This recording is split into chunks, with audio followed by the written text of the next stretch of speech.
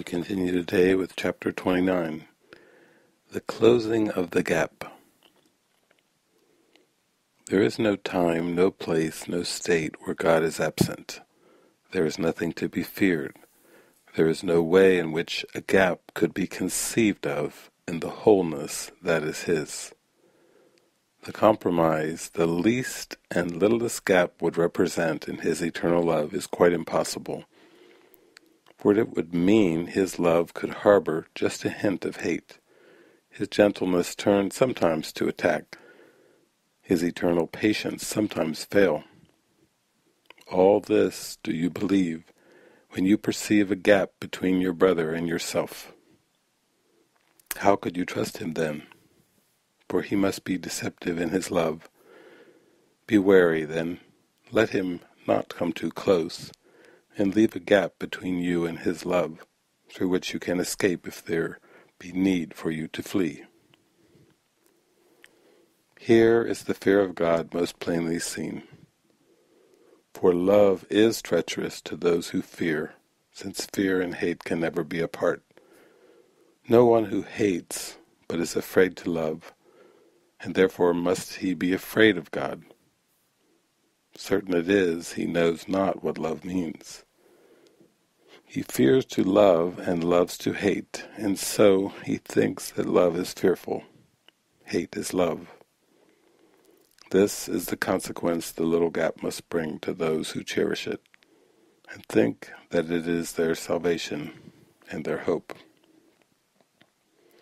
The fear of God, the greatest obstacle that peace must flow across, has not yet gone. The rest are past, but this one remains to block your path, and make the way to light seem dark and fearful, perilous and bleak. You had decided that your brother is your enemy, sometimes a friend, perhaps, provided that your separate interests made your friendship possible a little while, but not without a gap perceived between you and him, lest he turn again into an enemy. Let him come close to you, and you jumped back. As you approached, did he but instantly withdraw. A cautious friendship, and limited in scope and carefully restricted in amount, became the treaty that you had made with him.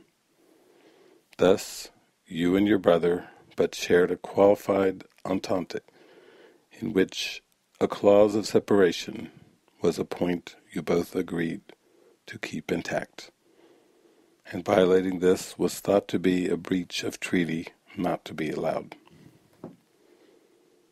The gap between you and your brother is not one of space between two separate bodies, and this but seems to be dividing off your separate minds.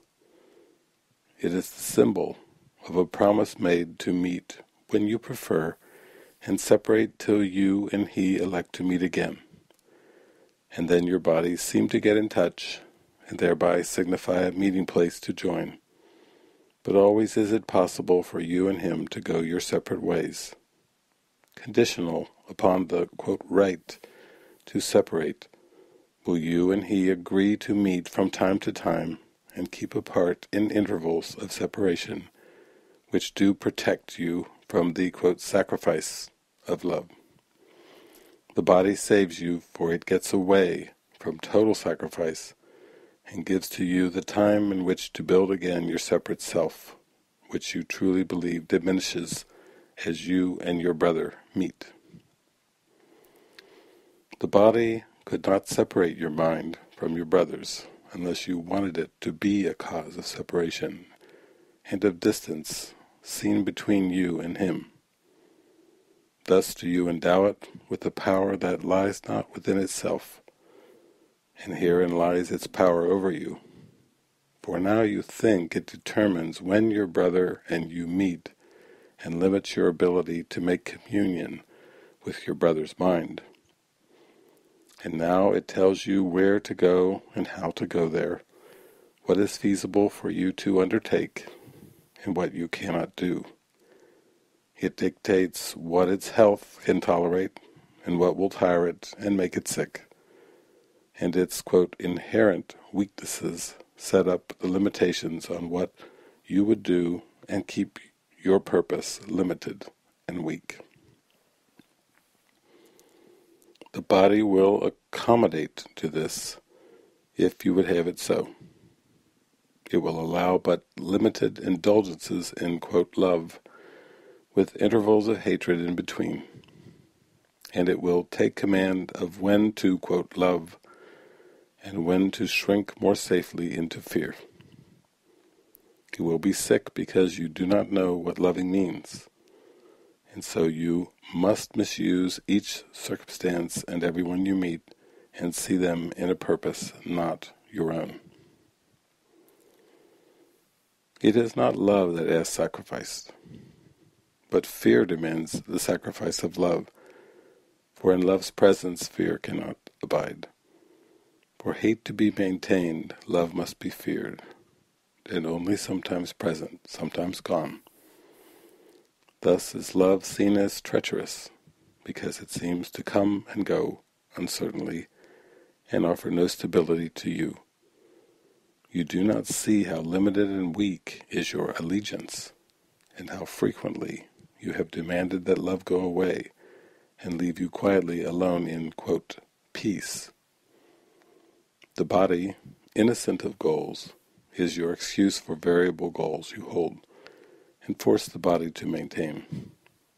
You do not fear its weakness, but its lack of strength or weakness.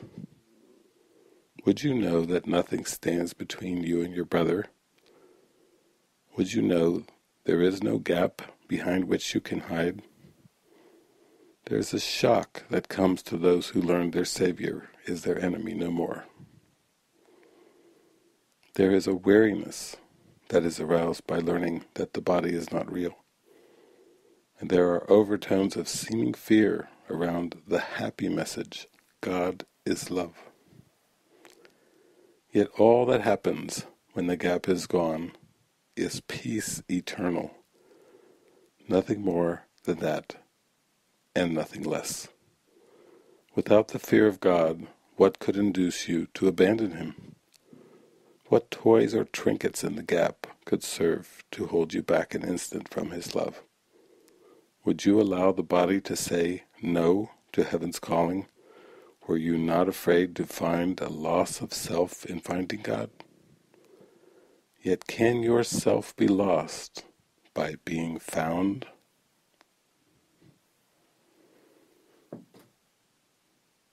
And from the Workbook, Lesson 225. God is my Father, and His Son loves Him. Father, I must return your love for me, for giving and receiving are the same, and you have given all your love to me. I must return it, for I want it mine in full awareness, blazing in my mind and keeping it within its kindly light, inviolate, beloved, with fear behind and only peace ahead. How still the way your loving Son is led along to you. Brother, we find that stillness now. The way is open. Now we follow it in peace together. You have reached your hand to me, and I will never leave you. We are one. And it is but this oneness that we seek as we accomplish these few final steps which end a journey that was not begun. Amen.